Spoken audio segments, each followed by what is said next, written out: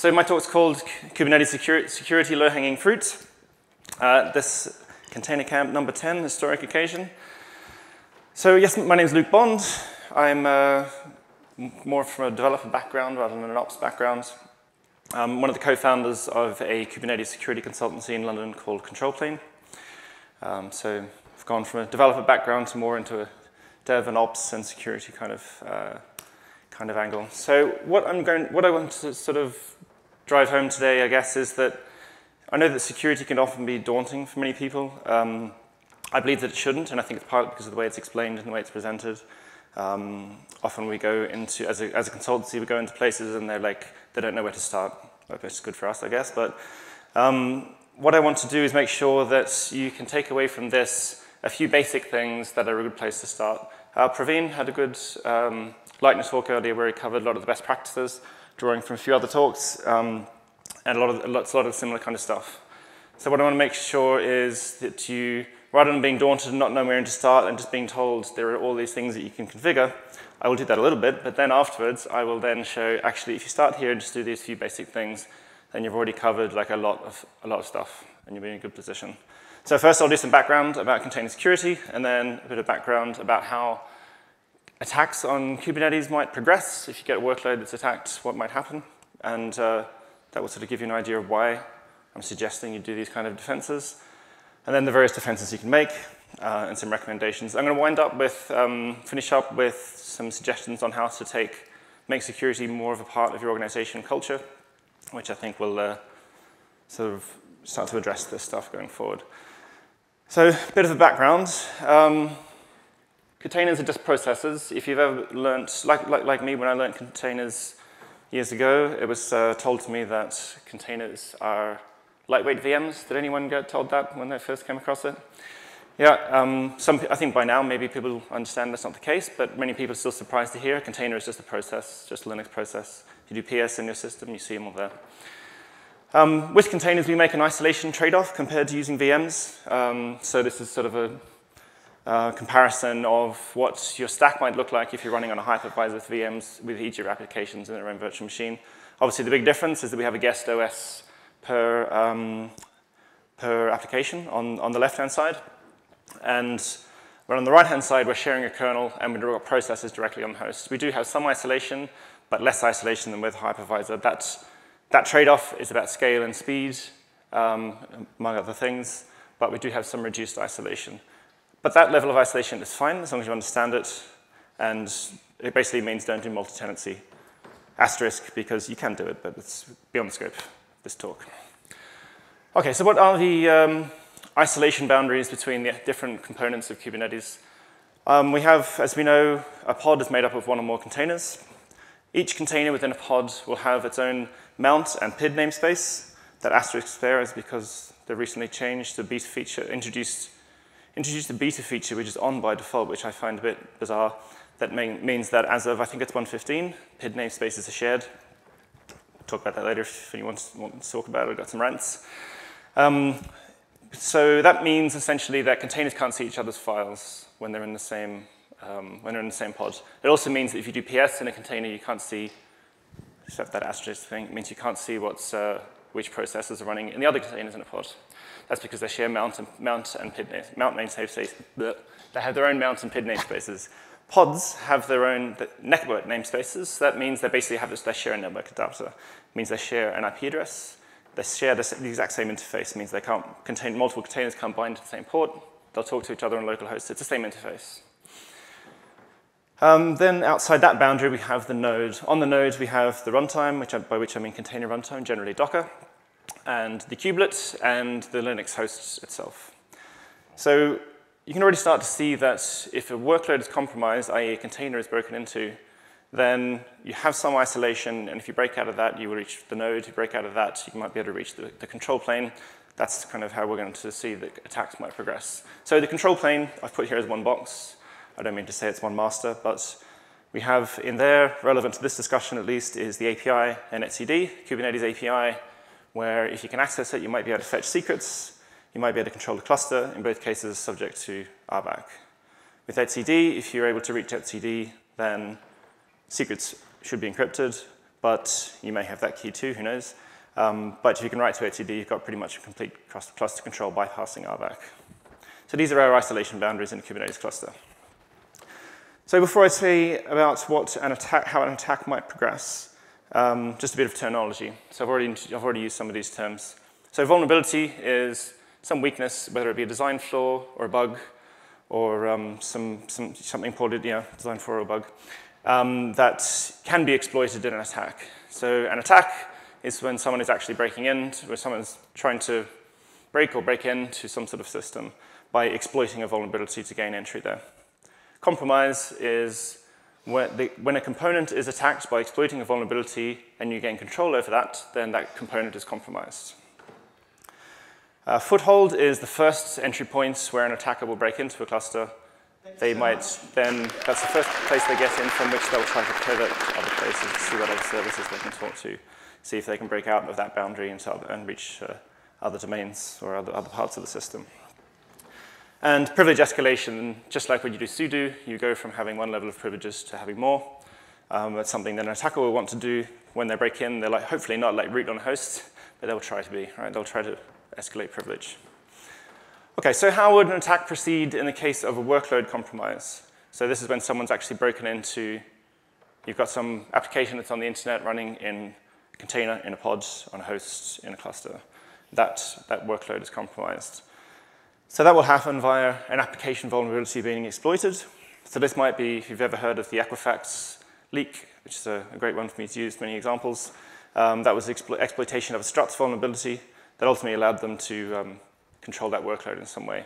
So for example, the attacker's going to want to try to gain, for example, shell access inside a container. At this point, they're in a mount namespace, remember. They're able to see only what's in that mount namespace, assuming all things are configured sanely. From there, they're going to want to discover other workloads that they can talk to. So hopefully, hopefully from the point of view of the attacker, hopefully they will find some other microservice that has some sensitive data that they're going to want to try to query. Let's say maybe a database that they can just reach without, obviously, it's going to be credentials. You're going to need some privilege escalation, but let's keep it simple here. So they will want to, yes, talk to other services, and then if they're able to get hold of some data from that service, they'd like to exfiltrate it, so send it off across the internet. They might, from there, want to pivot to break out into the container, get onto the host via some container breakout, or maybe the container they're running is privileged. Breaking out of that is much easier. It may be exploiting system calls, kernel break. This is not really the stuff that needs to keep us up at night as such. It's not the low-hanging fruit thing to worry about, but this might be something they might choose to do.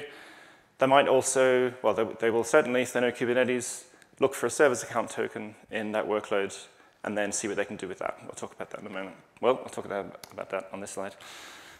Okay, so that's the workload compromise. What about compromising the cluster itself? Let's imagine they have access to a host already. What are they going to try to do? They're going to try to use the container runtime, like Docker or whatever, if that's what's being used on the host, to run containers, hopefully privileged containers. Being able to run, having access to a Docker socket and being able to run containers as root is even better than having root on a host, because you'll never know what they did. That user never logged in, right? Given a service account token that they got from workload in the previous slide, they're going to want to access the Kubernetes API, use something like kubectl auth can and say, can I get secrets? Can I get pods? Can I create pods? God forbid, maybe it's even cluster admin workload. I mean, it's a pretty contrived example. If that were the case, we'd be in big trouble. They may also, because they're on a host, on that host is not only the container runtime, but also the kubelet. They would like to try to find the credentials that kubelet uses to talk to the API. If that's on disk somewhere, that would be useful, because then they can do whatever the kubelet can do with the API, which is get secrets. Hopefully secrets only for the workloads on this node, but let's gloss over those details. It's not a good thing for an attacker to get hold of for us. Maybe they'd like to attack the Kubernetes API. There have been vulnerabilities in that before. There presumably will be again, possibly even are right now, who knows. They will also maybe try to get to access etcd for all the reasons I said before. So there are a bunch of things we can do to configure, to secure various aspects of our cluster and our workloads. I've broken them up into this longish list of categories. I'm going to kind of whiz through them. I didn't make a note of what time I started. OK, cool. So I'm about 30 minutes in. I'll sort of whiz through them. This is the area, this is kind of like background stuff. And then after that, I'll pick out from those what I think is the low-hanging fruit that I think you should focus on. So supply chain, container image, application, pipeline controls. Well, we'll go through them all. OK, supply chain. So supply chain in software is all of our code and all of our code's dependencies and all of our operating system dependencies, everything that goes into our Docker file. And is all part of our supply chain, our software supply chain.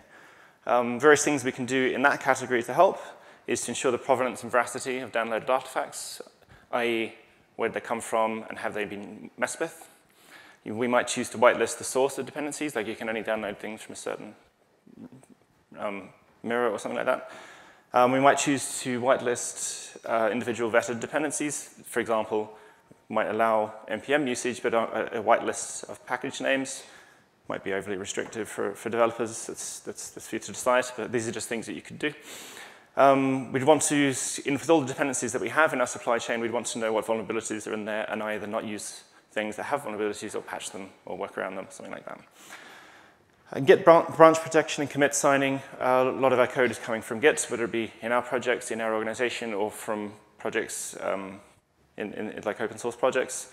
We want to make sure that code that's going into our application is committed by the person who claims to be committing it. That's what commit signing is for. You can easily fake commits.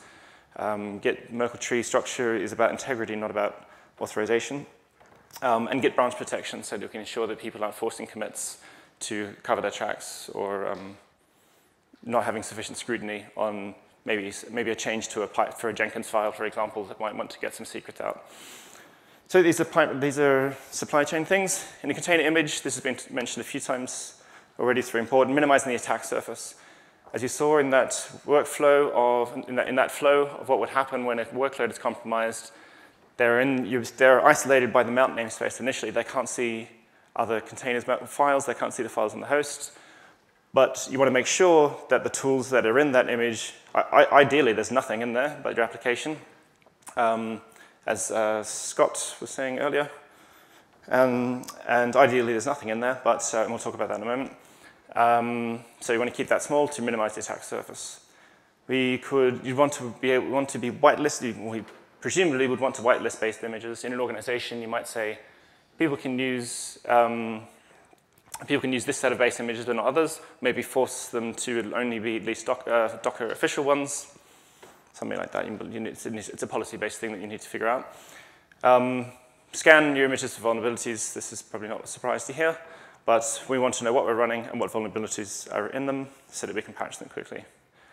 Image signing is there to ensure that the images that we build and test and scan and push to our registry are the same ones that we run.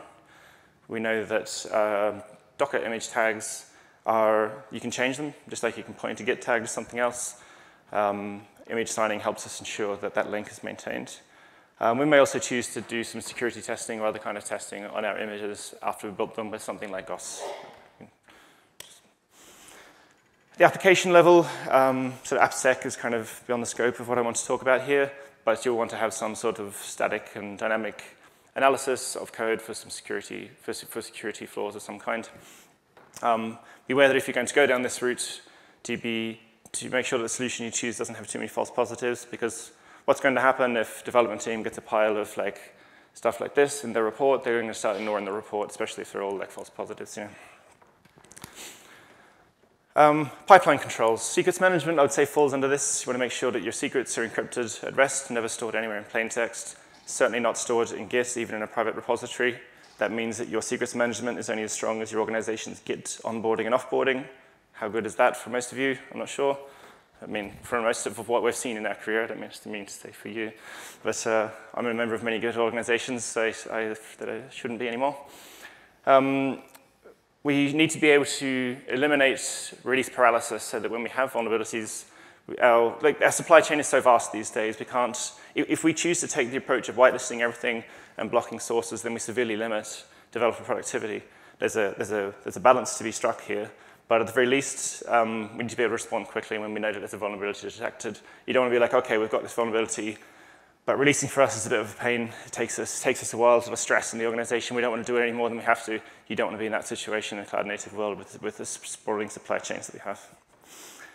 A CI server should be locked down. If we're doing a push-based deployment model, it's going to have all of our secrets in there, our application secrets and our deploy secrets. So we want to have that isolated in its own VPC or something like this, not accessible from the internet outside your organization without a VPN, that kind of thing. And ideally, we don't use a push-based deployment model at all. A pull-based model using something like GitOps type approach protects our deployment credentials because Jenkins or whatever it is we use doesn't need to have them. So if it's compromised, there's less that can be found in there. Some Linux security features themselves. I said earlier, containers are just processes. I think we all hopefully know this by now, but they're special processes indeed. They're processes isolated by C groups and namespaces, control groups and namespaces. Every workload should have CPU and memory limits. That's what control groups give us. It means that they can't run away with system resources. Namespaces are the isolation that we have, mount namespaces, PID namespaces, network namespaces we talked about already.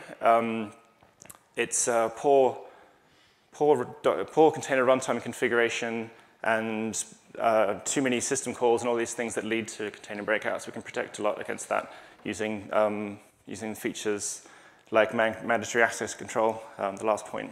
Discretionary access control, meaning Linux users and file system permissions.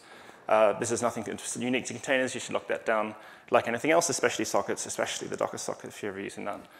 POSIX capabilities. Basically, if you root, all the things that you can do as root can be broken up into all these things called capabilities, and you can individually add and remove them. When we do sudo on our laptop, we get all of them. But when we run containers, with Docker at least, we have a reduced set of that. We probably want to have an even more reduced set of that for most of our simple applications like web apps. We don't need to do much.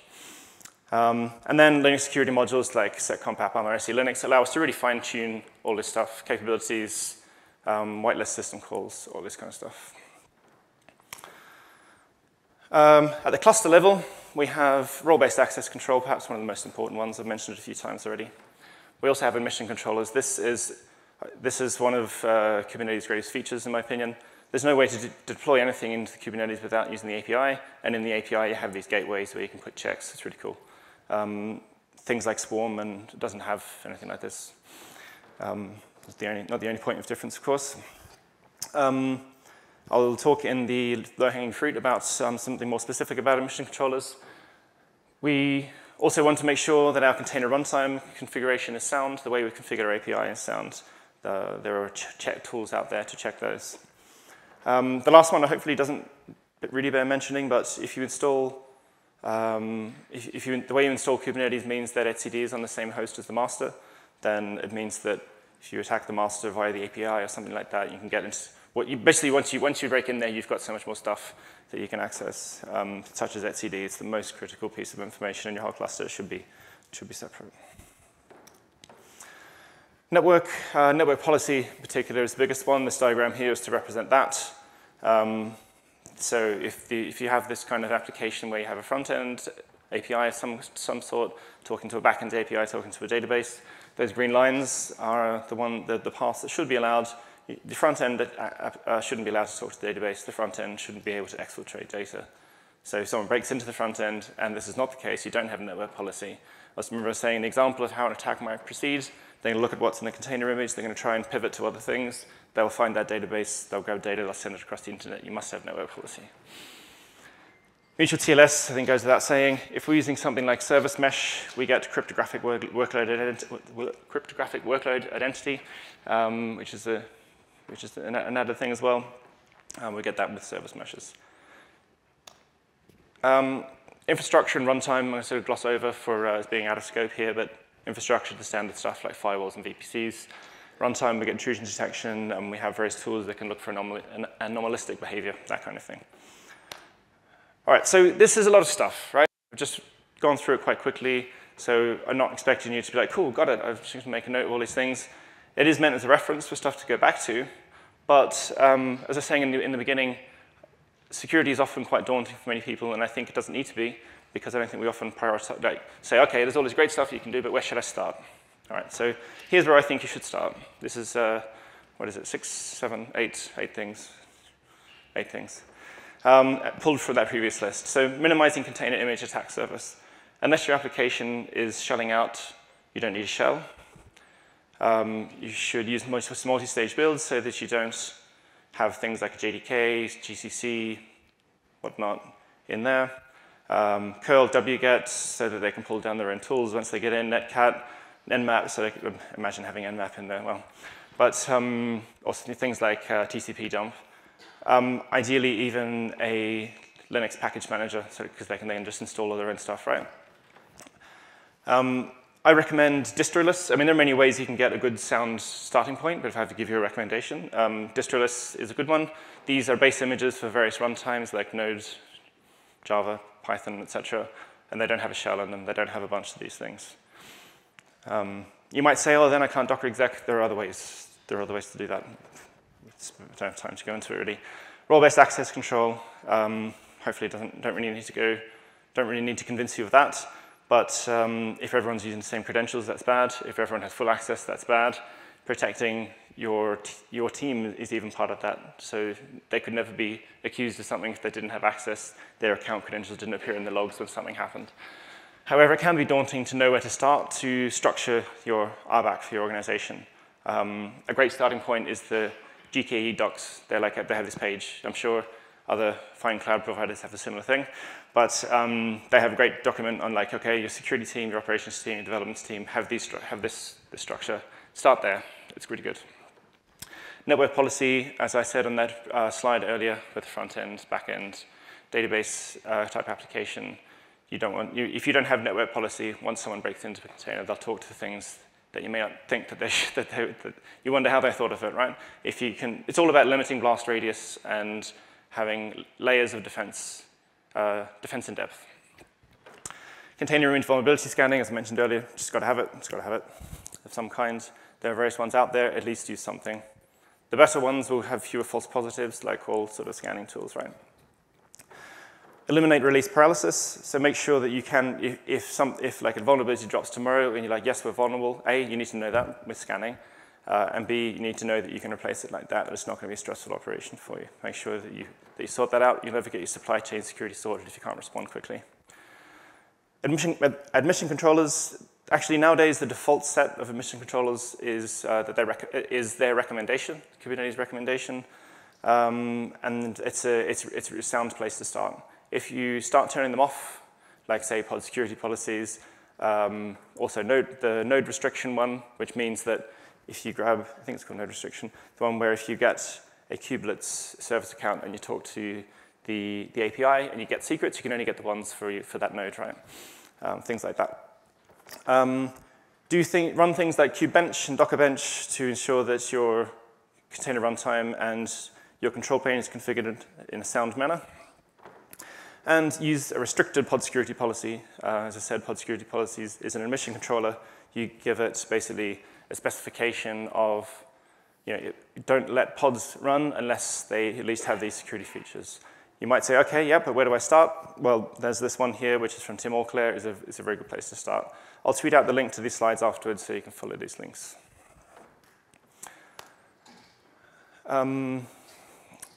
Now, finally, as I said, some tips for improving your organization's security. So you should do all those things, and that's where I recommend you start. But this talk sort of came out of me thinking about why people are so daunted by security often. And I think it's partly because it's not really made part of all of our jobs. It's often thought of later. An application comes close to launch, and it's like, oh, we've got to get it checked. And then you just get a bunch of no's. and you should have sort of looked at it earlier. I mean, I'm just a bit of a straw man, I know, but often that kind of thing happens, right? So here are some tips, I think, what you can do. Build bridges between security and development departments in your organization. In my experience consulting, security teams are generally competent, well-meaning, understaffed, and all they can really do is say, please, please, please, don't do this, don't do this, and they can't possibly check everything, right? When you go and talk to them, they're delighted because there's someone who's listening. That relationship can be really valuable. So go to them, talk to them, find ways that you can automate the policies that they care about, the things that they want you to do. And then start to build security thinking into the design of your applications. I don't mean that every developer needs to understand all about cryptography and all that kind of stuff, not necessarily. Just when you're designing a service, for example, do some basic threat modeling to think about, okay, what kind of data is this service going to hold, and what are the risks if that were to be compromised. As a stretch goal, I've put having a mission controller that checks policy using signed metadata. A bit of an advanced one, but it's a good one. So let's go back into the threat modeling for a moment. It's the subject of a whole talk, perhaps, but just very quickly, because I want to give you some simple things to take away. Threat modeling is generally defined with this 4-step process in the top here. First of all, what are we building? What data are we owning? How sensitive is it? What would be the impact to the business if that data were compromised? Who might be interested in that data? So which threat actors? And how capable are those threat actors? So we're talking like, maybe this is secret government, border security stuff, okay, nation states, terrorists, things like that. We're talking a bit more advanced actors, script kiddies, okay, maybe we can deal with that. Categorize them and put them in a table. What could go wrong? So when you look at a service, what kind of attacks could be made? It's like imagining all possible things, right? But there are some processes out there, such as Stride, help you to enumerate various attacks that could be made. There's the OWASP top 10. Go through each of these and think, okay, what if this were to happen? And could it happen with our system? CWE is another similar one. Attack trees are a great tool where you can sort of start to draw a diagram of if they do this and this, then they can do this, but then with that and that, they can do this, that kind of thing. It's a really nice visual tool. Once we've written all that up, we can say, what can we do about each of these not vulnerabilities, for each of these threats? We can either avoid them, work around them in some way, mitigate them, fix them, accept the risk, be like, okay, it might happen, but it's unlikely, but we'll just note it, accept the risk, and it's often generally what happens, right?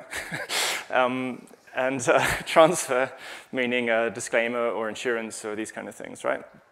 Capture this. This is not necessarily for every development team to decide for themselves. In fact, I'm sure it isn't. But it's a process that should be engaged with the wider group. And then kind of socialize that, take it around to the team. They'll be like, oh, you forgot this whole section. Or I think you're over-focused on this. Basically, you forget stuff, right? And you include their feedback, and you go around again. And it doesn't need to be very formal. There is a bunch of formal diagrams and tables and things like data flow diagrams. It doesn't matter, really. Just do it. Just do it. Do something. Talk about it. Make notes. That's something. Put it into the design documentation for your services. OK, so that's pretty much what I wanted to say. So security shouldn't be daunting, but it can be. I know there's a lot of stuff, but these are my low-hanging fruit for security. At least start there before you go back and dig into some of the rest that are on the slides. And to improve security in your organization, make it part of everyone's job by making it part of the design process and capturing it in your documentation. Thank you very much.